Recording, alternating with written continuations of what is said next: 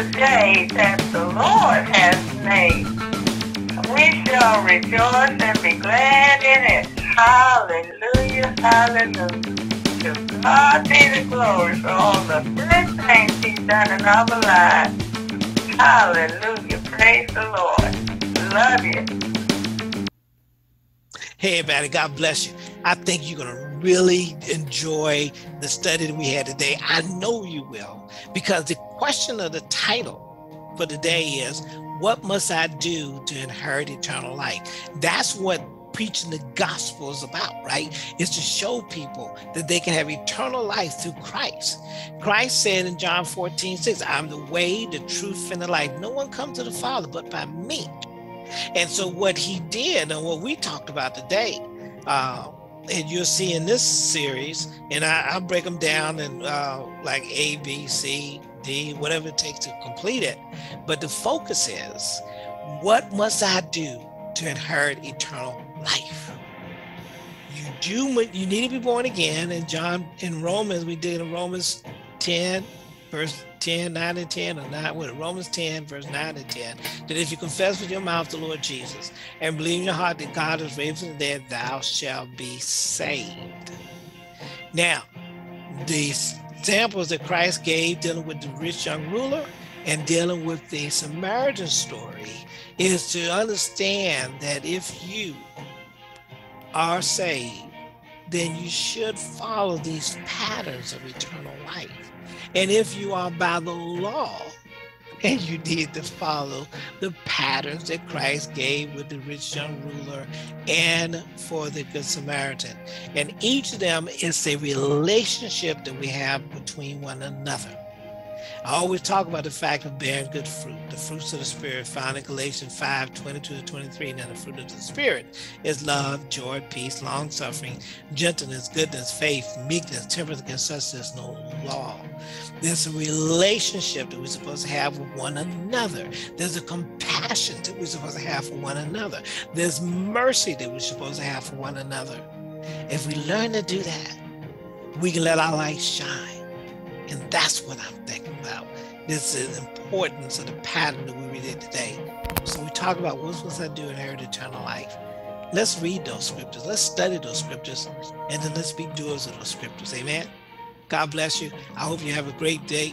I hope you had a great weekend. Because don't forget, we had the Memorial Day weekend. That's what we're in right now. So I hope people will be safe. There's a lot of people traveling. Be safe. Come on back home. We'll keep you in prayer. And I'll see you when I see you. God bless you and thank you for listening. And don't forget to subscribe. You know, it makes a difference. And don't forget, if you like what the message, the content of the message, go ahead and say you like it. Make a comment on it. Help me to make sure that I'm listening to God correctly and putting out the product or the message that He wants put out, because of how it affects you. Amen. So subscribe when you hear these, when you see these videos, and I'll see you when I see you. God bless you. Bye-bye. If it becomes a stronghold, then give it away. Give it away. Yeah. If drugs is your stronghold, what do you do? Come on now. You got to let it go. You give that stronghold away. Yeah. If women is your stronghold, you give it away. Come on. You move from that. Exactly. You know, if anger is your stronghold, you try and get rid of the anger. You find ways to get rid of that sin that so easily besets you. Yes. That yoke that is put upon you that is weighing you down. And so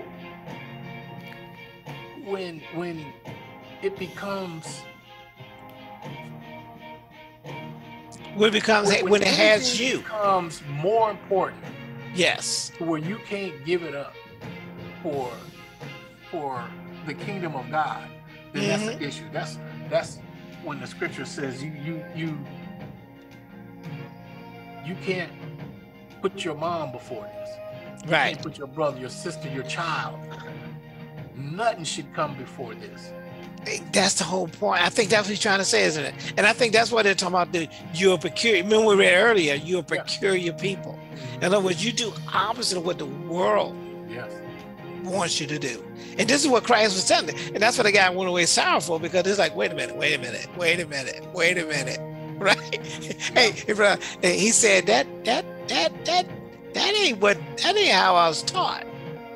That's not the system I belong to, right? Because he lost sight of the kingdom of God. Yeah. You know, that was eternal life, had nothing to do with anything anymore. So it lets you know where his desire was, where his priority was. It wasn't eternal life. It was temporal life. Yes, it was temporal. Even if the stuff, right? Because the stuff can't go with him either, right? He had riches. He's only here for this for a short period of time. Yes. The existence in this world. And he came talking about eternal life, which is outside of this physical realm. Yes. And yet he couldn't give up what he had in this physical realm, which was requirement to get to the eternal. Which is what the question was in the first place. Yes. That was the question, how to get eternal life. And it didn't look, let's see what the disciples had to say about it. Because I thought that was interesting, right? Because what they say. He said, and when Yeshua saw that he was very sorrowful, he said, how hardly they shall that have riches enter into the kingdom of God. And so really that question is really about how to get eternal life. Yeah.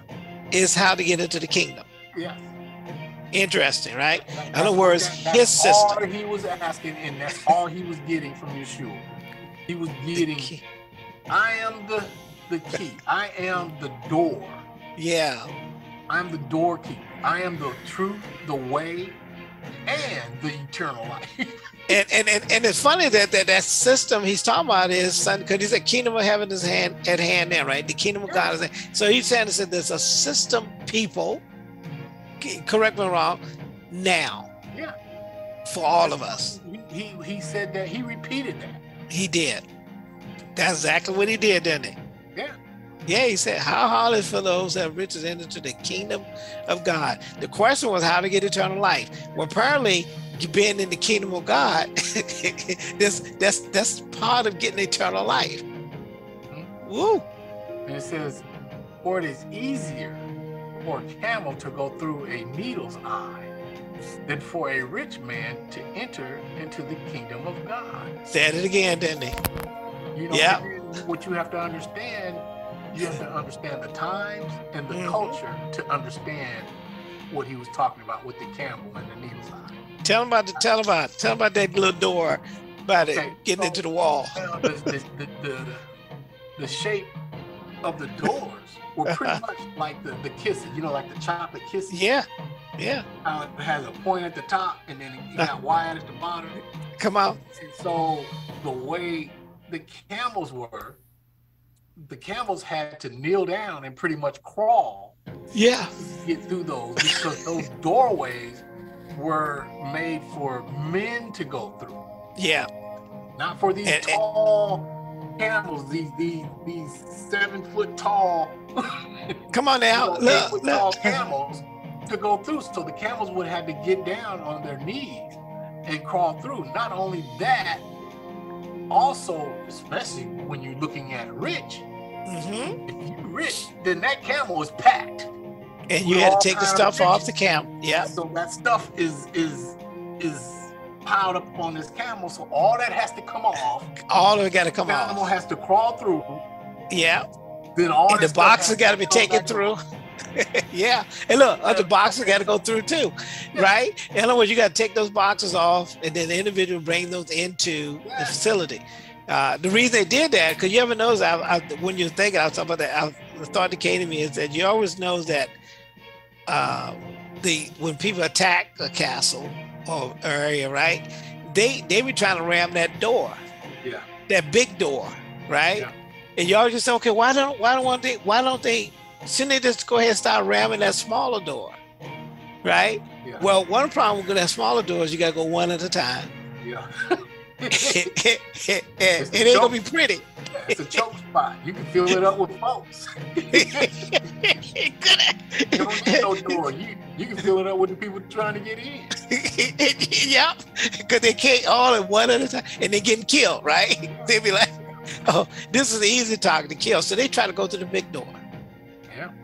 Yeah, so they do all the ramming and everything else through the bigger door. I just want to put it like you said, the needle was a door, and the camel could not go through the door without kneeling down and crawling through. The boxes and supplies and all the treasure stuff had to come off and be carried one at a time, because one man, and apparently going to be a man holding. You got to understand, the riches had to come off. Yeah. And be left for the camel to go through. Come on. What he was saying. You can't bring the riches through the door. You can't. Not this door. The camel could not go through the door. That's why he said it is easier for a camel to go through the needle's eye than for a rich man to enter into the kingdom. The kingdom so the rich of God. man can't enter into easily with his riches. No, he gonna have to take them off of him, especially spiritually, by himself. Yes. Oh, now it's even worse now, because you know, you imagine there's a caravan, right? Yeah. They took the stuff off the camel goes through, and then there's people that carry the stuff through. To carry the stuff through. And then load it back on the camel. Woo. And that's the treasure in heaven. Parable. Yeah. So where are we at? He said your disciples, your people that's following Christ, us, the church. What they say, they heard it. Yeah. What they said. And they that heard it said, who then can be saved? They understood the analogy. Yes, yeah. And they said is that they got and he said, the things which are impossible with man are possible with God. In other words, they telling me it's like this: a rich man should get to their mentality, to the world system, right? Yeah. A rich person should automatically be saved. Yeah. If a rich person came in, what about a poor person? How can I do it? I ain't got no money, I ain't got no wealth. He was talking about, how God looked at the low things. Come on now. And esteemed them more than the greater things. So yes. Yeah. It's the same mentality today. Basically, right? Yeah. And then God, like you said, he said 27. You said you read it already, but go ahead. The things which are impossible with man are possible with God. Then Peter said, lo, we have left all and followed thee. Now he put some key ingredients in there, didn't he? He said, I may not be rich, but I left everything I got. Yeah. Verily I say unto you, there is no man that hath left house,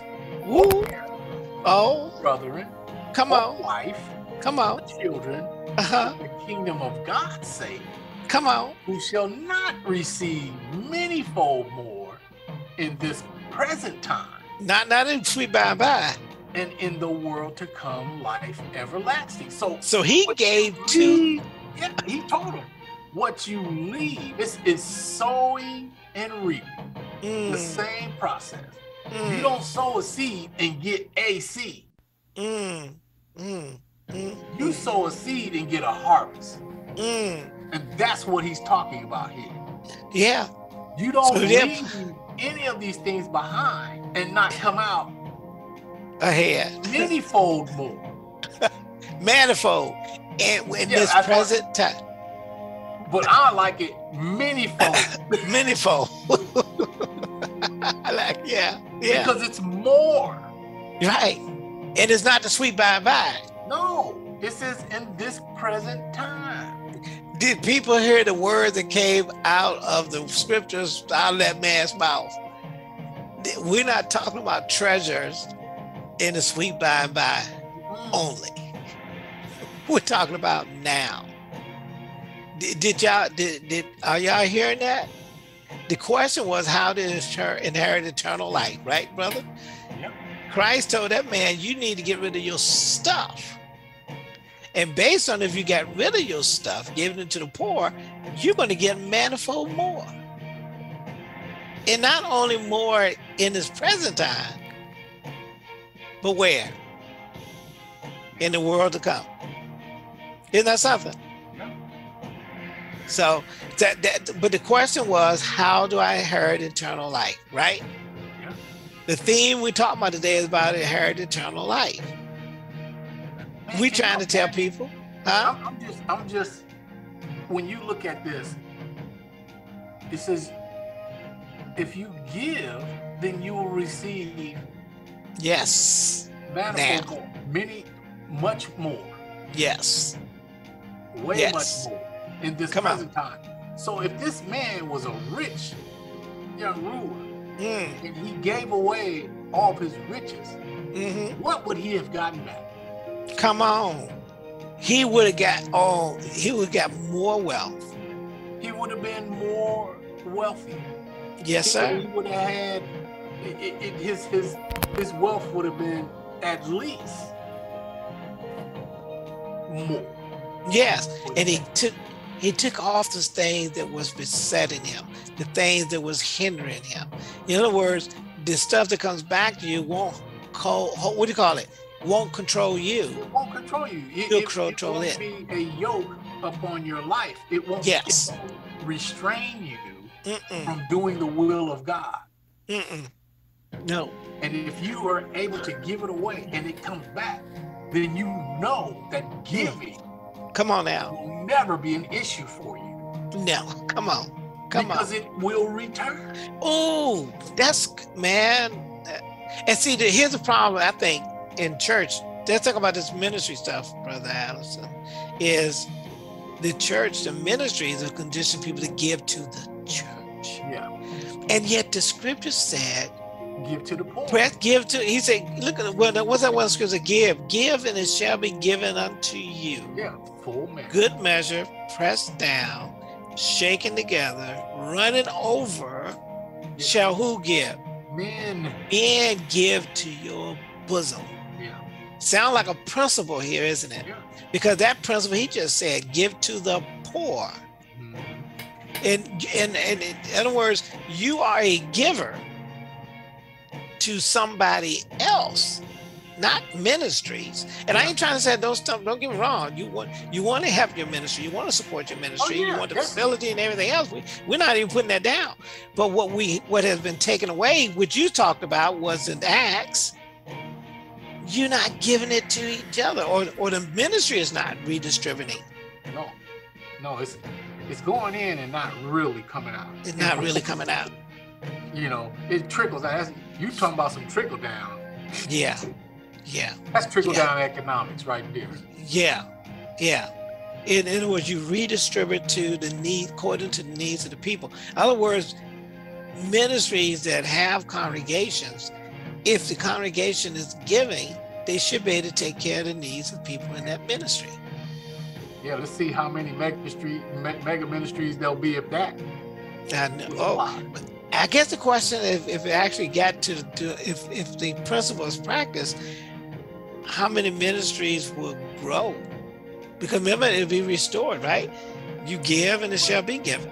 Yeah, but you know, how many more? I mean, you see a whole lot of churches with a whole lot of different denominations. They could be right across the street from you, like 3-4 churches on a corner.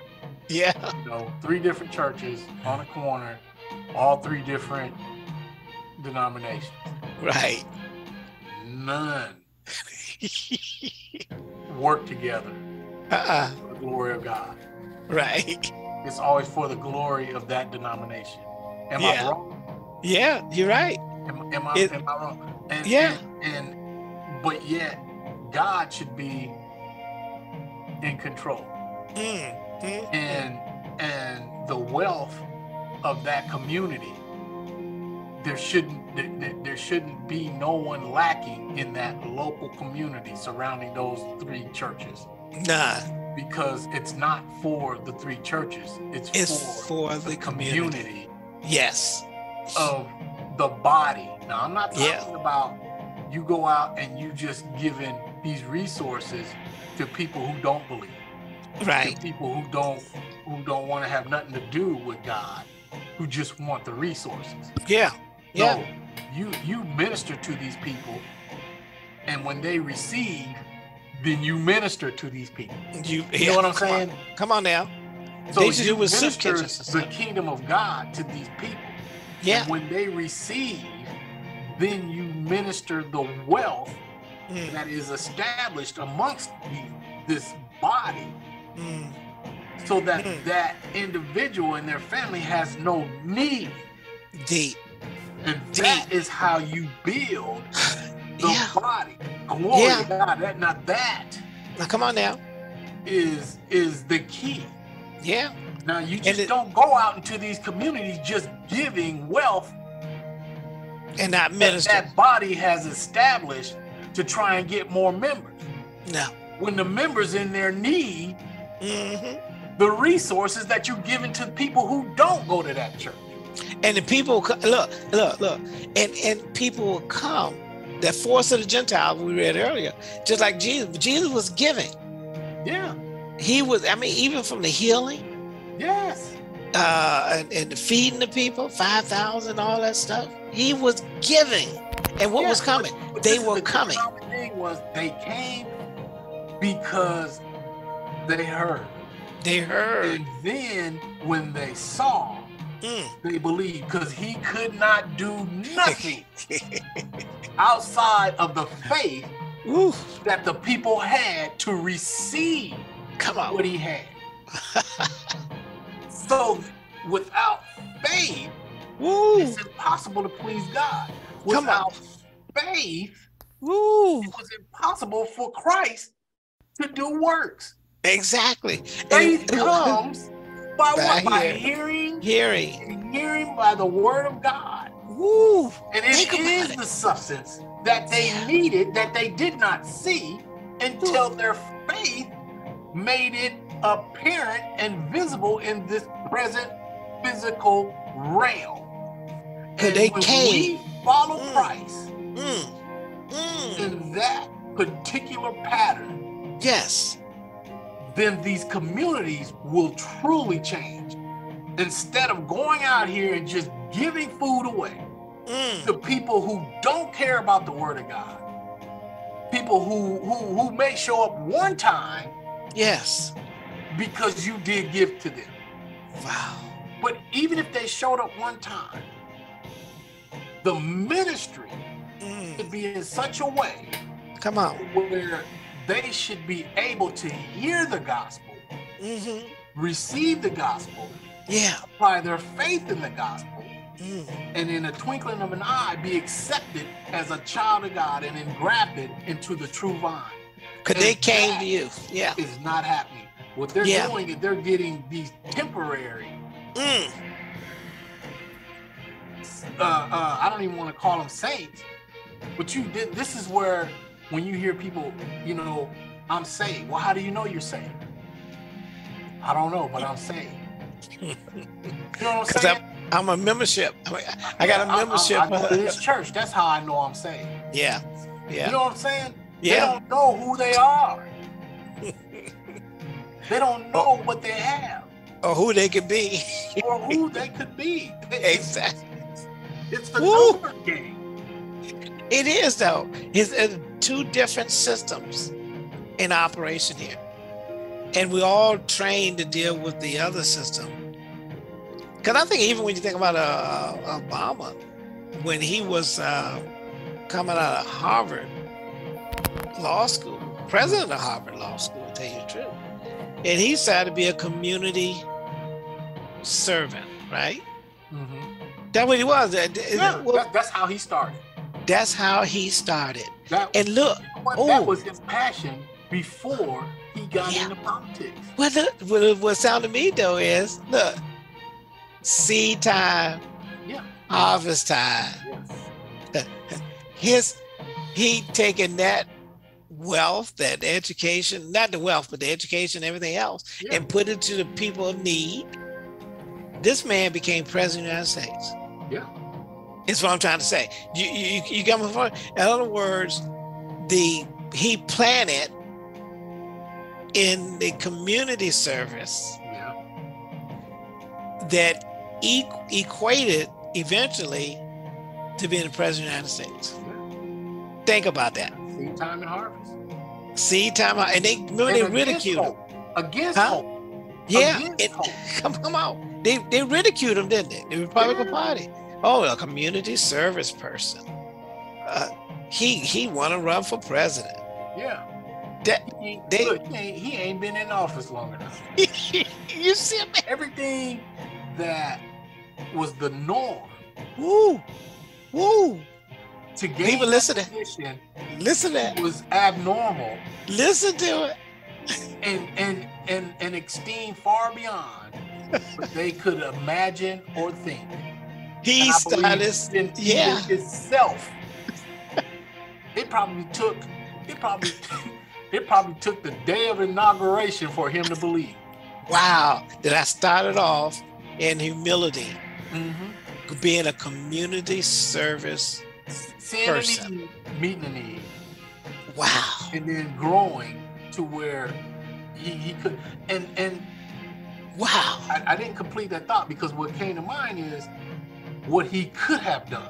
Yes, sir. If there wasn't the opposition that said before he went in office, this is going to be a one-term president and we won't do nothing to support anything